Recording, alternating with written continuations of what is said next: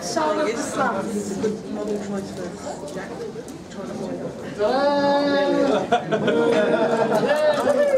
For which we have an unamplified steampunk guitar, but luckily Richard is very good at air guitar, so I didn't realise it had the little glowing neon bit. Oh, yes.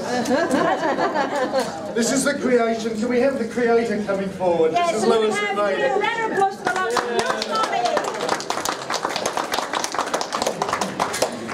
Thanks very much for coming, everybody.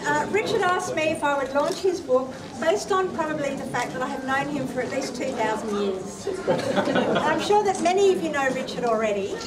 Richard was one of the first of the published authors that I became acquainted with back before I was one, back in the dawn of time when I was actually frightened of published authors and thought they were different from people who weren't published authors. And I remember we were at I think it might have even been at your place, but we were at a barbecue with Rob and some other friends once, and I was really nervous. It was my first time I'd been invited to a published author's house to hang out with published authors. And I remember Bill Condon pointing to the cracks on the cement of the driveway, and he looked and nudged me and said, "Published authors on this side, unpublished authors on this side." But I got over my fear of published authors, and over the years I thought, well, maybe I could be one too and I could catch up, but sadly I've now come to the realisation I will never catch up with Richard.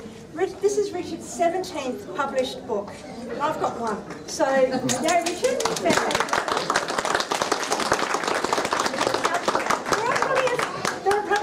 You don't know about Richard, so I thought I'd share a few little snippets with you. I might just have to disappear. For example, amongst other things, Richard's father was a banana salesman. You know how some kids deal drugs in the school playground? Well, Richard used to trade stories for lollies with other children in the school playground. Richard claims he had writer's block for 25 years, which is quite good going if you think about it. Yeah. And Richard has a PhD in something called superstructuralism, but I've never asked and I wouldn't recommend you do it. Now, every author, every successful author such as Richard, with 17 books, they have to have a particular thing they bring to the storytelling genres, because you just don't do 17 books if you don't have anything to say. And I was thinking, what is it about Richard that makes Richard's books so unique? What is it that makes them stand out? And it's actually very clear to me what that is. It's not a mystery at all. Richard has a particular skill, and that is writing the grotesque. And Song of the Slums features, my favourite part of Song of the Slums is the children. There are 3 incredibly horrible children in this book. They have horrible names: Blanquette, Presta and Widdy. And they are beautifully portrayed. And if you have children of your own, or if you are a teacher, or if you just don't like children very much, this is a book for you. If you don't have children, it won't encourage you to have certainly, yes, because you do not want children like these children. So it's a complex book with many layers. It's an action-adventure, it's a romance, it's steampunk, set in the same world as his Liberator and World Shaker books. But I won't crap on and bore you witless anymore. I will throw over to Richard to do as a reading, because that's the other thing Richard is known for. His loud, booming voice that once you have heard him read, you can't get it out of your head. If you then go on to read his books, he will always narrate them to you. So here we go. Go, Richard. Okay. I'm going to do a reading which is kind of like crucial to the story. The centre of the story is the invention of rock and roll in the middle of the Victorian age. And the slum gangs have their own kind of music, which just happens to have a heavy, powerful driving beat. And one gang leader called Granny Rose has a vision. She believes if she can draw the very best gang musicians together, make the perfect sound, create the perfect band, gang music can take over the world. And that is actually the rest of the story. That's what happens.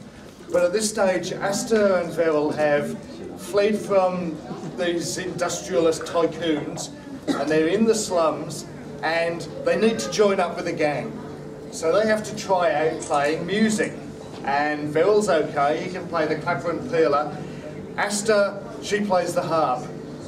You don't really want a harp in a rock and roll band. So she tries out behind the drums, but she's not really confident about it. So here we go. Astor took a seat on the upturned box and stared at the kegs, cans and pots before her. It was impossible. She'd never played percussion in her life. But clearly Verrill thought this was their only chance to join the gang. Phil conferred with the other musicians, then counted them in. 1, 2, 3, 4. He tapped on the drums to start her off. It was the same rhythm as before, and she took it up, trying to reproduce the same pounding, driving quality. The other musicians came in with their savage, half-melodic guitar sound. Phil danced in front of her, jumping and gyrating, long legs flexing to the beat. Once she had the hang of the drums, she began to experiment with the timbre of different pots and pans, but there was something missing. Put more energy into it, harder, stronger. Phil was almost pleading with her, play for your life. What more could she do? She saw Granny Rouse shaking her head, and a rage swelled up inside her. Stupid drums, stupid music. She would have shown her how she could really play if she'd had a harp, but the swile kids had destroyed her harp. Stupid, stupid, stupid! The frustration of the moment built up on top of all the injustices of the day, and top of all the injustices of the last few weeks. Her pent-up feeling became a tidal wave. She might have thrown the drumsticks as far as she could throw them, but instead she took out her frustration on the drums, beating them, hammering them, battering them. It turned into a delirium, a frenzy, as if every keg, pot and pan was the face of an opponent. She just had to hit and hit and keep on hitting. Everything else disappeared into the distance. Strangely though, she never lost the beat. The musician in her still kept to the original rhythm, only 100 times more fierce and savage. Sweat dripped off her face and her hair fell forward over her eyes so she could hardly see. She didn't need to see. Sheer rage possessed her. She was scarcely conscious of the other musicians except as elements in the storm she created. All sense of time disappeared. She grimaced and grunted meaningless words to herself. It seemed she had barely begun when Vel danced in front of her drums and leaned in until she could no longer ignore him. She couldn't hear, but she could read what he was mouthing. Stop now! Stop! She built the sound up and up and up, bringing in every drum, then concluded with a tremendous final crash, so tremendous that the rebounding drumsticks leapt from her fingers and flew 10 feet away. She pushed aside damp strands of her hair. Everyone was goggling at her. The silence was unnerving. She saw the shock in their eyes and wished she could vanish down a hole in the ground. She'd made a complete idiot of herself. She would have said sorry, but the apology died in her throat.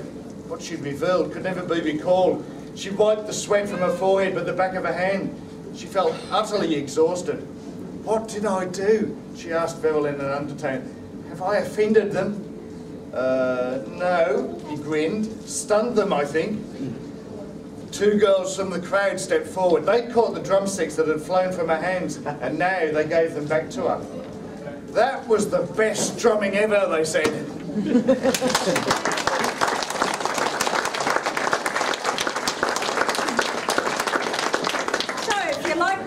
If you like Victoriana, if you like steampunk, if you like horrible children, or if you just like Richard, then maybe you'd like to come and buy the book. And the lovely Richard will sign it for you. So please come and buy the book. I've read it. It's great.